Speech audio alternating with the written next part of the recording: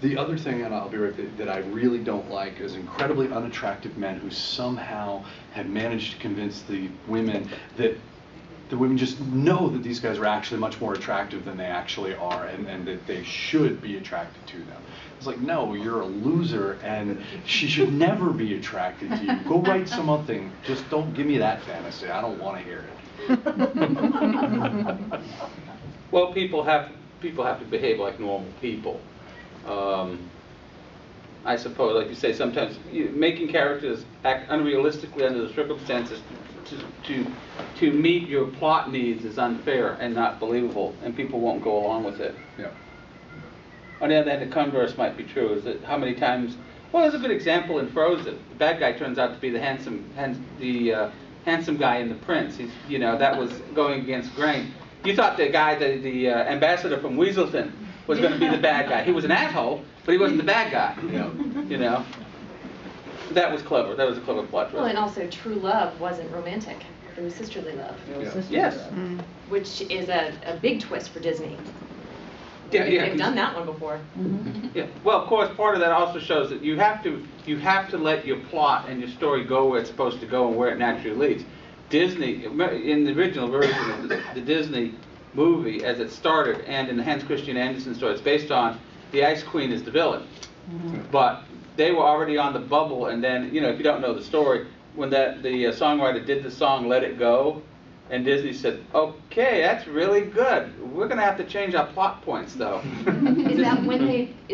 No, they actually said that. This is as we were moving. The thing is, I didn't realize it's so clear. And when you're making a movie like this, you do the songs first, because you have to integrate the movie around the songs. So the songs are first, and the lady did this really great song. Yeah. They instantly recognized and said, wow, we lucked out. We got a really good song, right? This is a great tune, and it's Elsa's song. We are going to have to rewrite it. And that's like the point says. I don't know about you, but I've written stories where it didn't end up where it was going. Oh yeah, absolutely. I was especially unhappy one time when I did a story and I had a character in it who was a newspaper editor, and by the end of the story he was a bad guy. But that's unfortunately the way the story went, and I had to realize that there can be a situation where a person in my position can be the bad guy. My daughter was 8 when she saw it, and she loves the Snow Queen. And when she found out that this was an adaptation of the Snow Queen, she said, yeah, it was just like the Snow Queen. They had snow.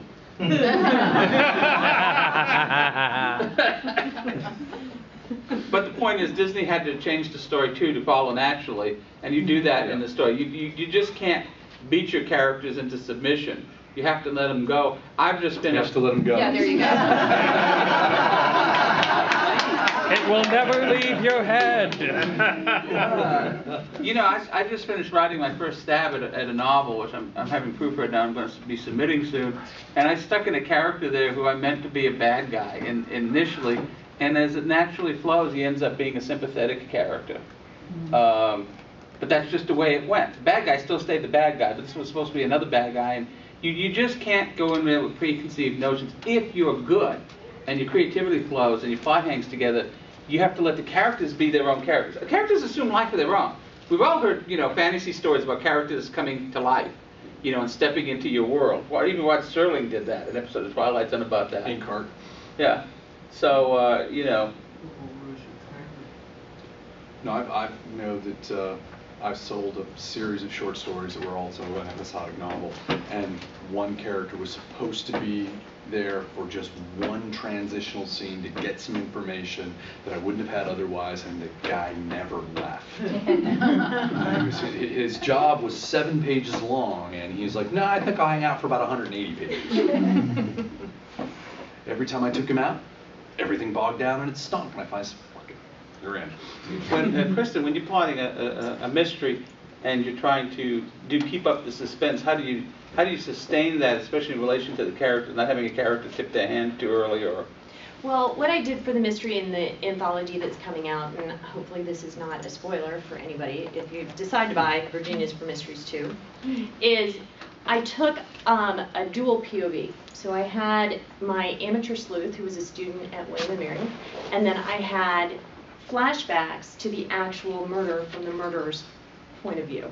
And so what I did was, in different scenes, I showed the murder unfolding, simultaneously slicing in her, my protagonist, modern day, uncovering things as she naturally would within the story, and they were the clues, kind of as they were threading the clues through with the murder as it was happening, but you don't know who the murderer is until the very end, because I told it in first person. So that's how I did it. I mean, you're still finding out at the end who murdered the victim. You know that there was a body from the beginning, but I didn't, it's not revealed until the very last moment of the story, 5,000 words later. So. This person keeps trying to Oh, ask Yes. well, a thank question. you. No, it's just the issue with pacing, and I think it is different for mysteries. And Kristin and I are in the Virginia is the Sisters in Crime mysteries. That for Lou, who's written so many, and for Warren, who's read so many short stories, for those of us who are just trying to get better in our craft, it's a little different. And just with the issue of pacing, we come to that, like, you know, you start and you think you have something good, and then we share it in critique group, and it's like, no, this is bogged down, and no, you need to do this, and, you know, that we have writers who actually make their living writing, which she and I don't yet. And so it just, the whole pacing with the mystery story, you think it would be easy because you have, you know, different suspects, and you have the, you know, looking for means, motive, and opportunity, and but if you look for that for each character, and it's just a list, check, check, check, you know, that's horrible. I mean, and that's not pacing. So it's something that you have to learn, and that you have to recognize. So if you're writing as a new writer, you know, it really takes some working at it to see. And, you know, for the experts who've been doing it for a long time, they can see it like that. But, you know, the pacing is really something to learn, and that, you know, it has to rise and a little bit of fall and then rise again, and you got to have another grab, and, you know, it's not easy. And with a mystery, you would think it would be easy, but, you know, it's not. Well, usually in a short story, you just have one, you know, a lot of times it's one general story arc. Now, there may be a few little plateaus along the way. It's very different in the novel length. The advantage I have as a background as a newspaper reporter is I know how to write the English language, so I don't make grammatical mistakes or structural mistakes. But you'd be surprised how they creep into stories. The problem is, of course, writing a newspaper story is the absolute opposite of writing a fiction story, because a newspaper story, you better say in the first sentence what the story is. It's supposed to be tapered off to the end. That's just a practical effect of newspaper layout. I have to be able to tell someone, if you're fitting a story into the layout, cut it from the end. It is unusual to say, this story can't be cut. Well, let me know if the story has to be cut. You have to front load it all. Well, you can't do that in a short story. One paragraph at a time until it fits. Yeah, I remember that from my newspaper days. Yeah, the way it was explained to me, you know, by my hometown newspaper editor was growing up is, it's like a dragon, you chop it from the end. You chop him from the tail, going forward. And so that's the total opposite of the story. Now, if you get to a story and you paste it just right in the end, and when you get to the end, it is the end, and it works, then you know you did it. One thing I like to do is when I do a first draft of a short story, I write out a first draft. You know, you've all heard the expression, write like crap and edit brilliantly.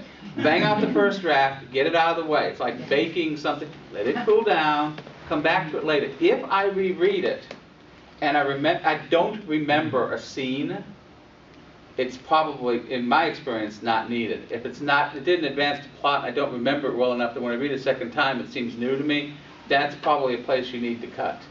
On the other hand, if I read something the second time and all of a sudden I realize it doesn't make sense, that's where you need to put the words back in that you picked up when you cut out the scene that you didn't need in the first place. Now, you're mentioning the news story. I do sometimes reject stories and tell them, what you've given me here is an event. It's not a story. A thing happened, but you don't tell me why it's important, how it changes the people who are involved. This thing just happened. You gotta give me a why. Why do I care?